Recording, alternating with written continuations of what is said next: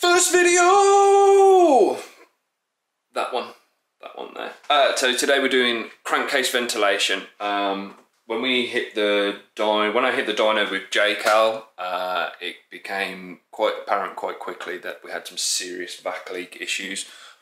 Some of them were fairly easy to spot, so this was the original throttle body that I was running, which is a hashed up PRB with a load of blanking plates on, and the 3D printed idle air control valve block off plate that I had basically warped.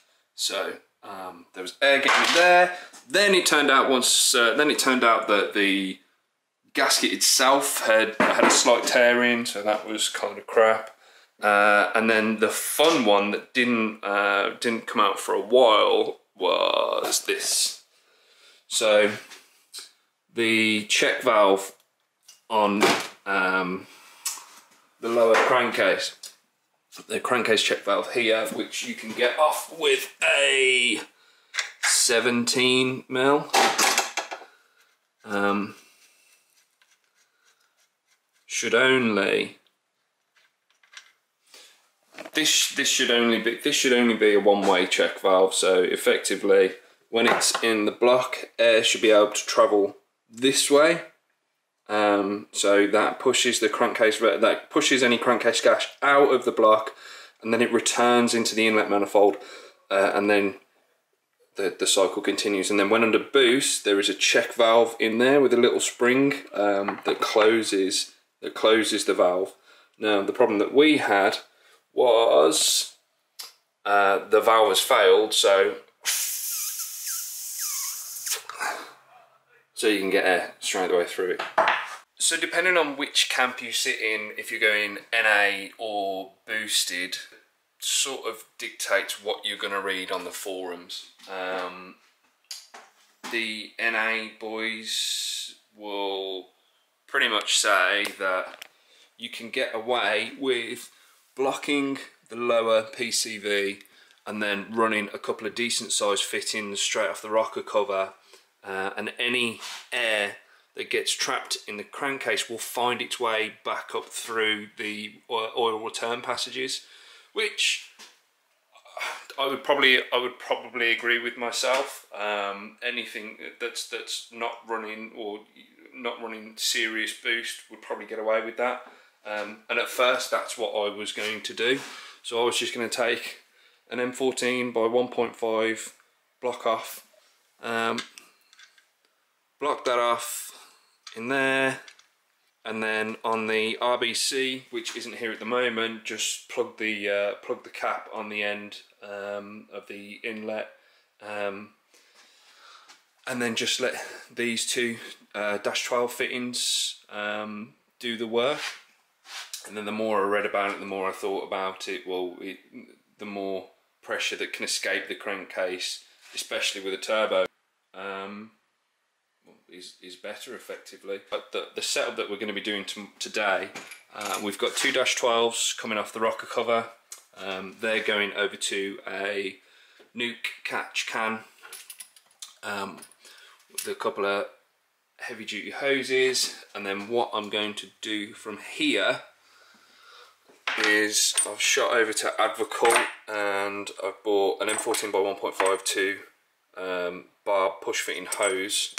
So we're going to drop this in here, run the line, split, and then split and tee into one of these.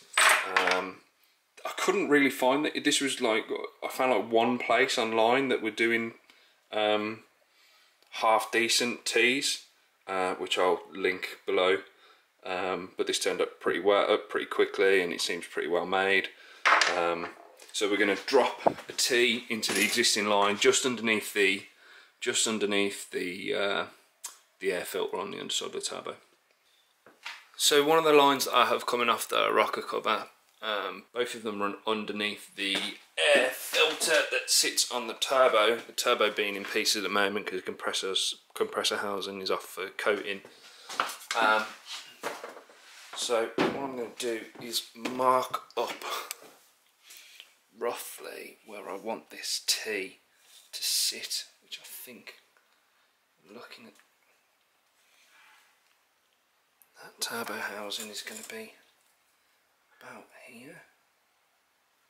The turbo's coming out this way. I want to try and hide this fitting underneath the shroud, so about there, pointing outwards.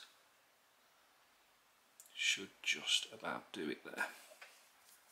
So we've marked up the hose. We're just going to chop that now.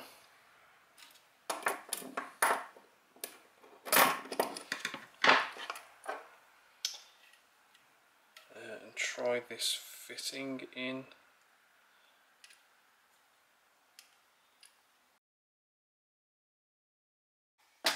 Okay, so we're back. Wrong T fitting was ordered. Needed the bigger one. It's totally fine.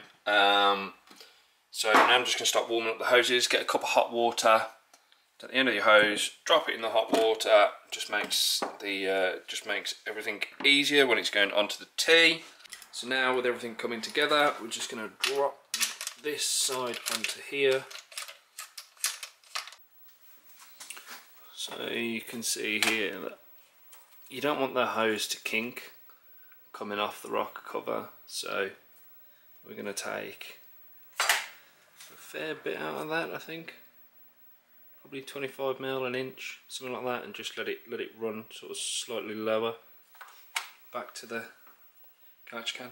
Going back to our push fit barb fitting. Hose should be nice and warm now. That's been in there for about 10 minutes, something like that. Straight in until it's sitting nice and flush in there.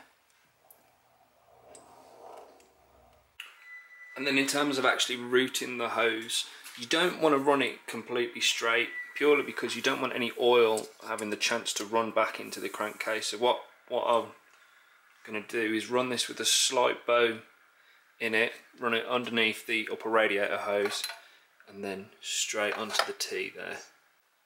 And there we go, and that all loosely tacked up, pushed in. That's sort of what we're going to be looking at. So now we've got free flow straight the way through, picking up off this T here and then straight into a catch can. I'm just going to braid these up.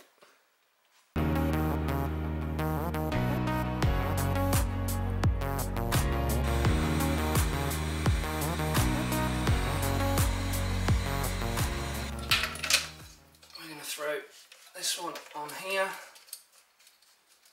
just loosely for now. I'm going to tuck this one on here.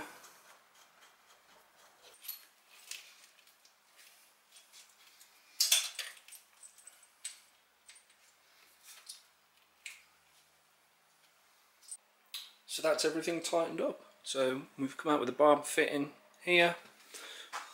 Sunk the line a little bit, come round onto this T, a couple of cable ties to go on here, tin into this, it sits underneath the turbo, and everything's going back into this catch can.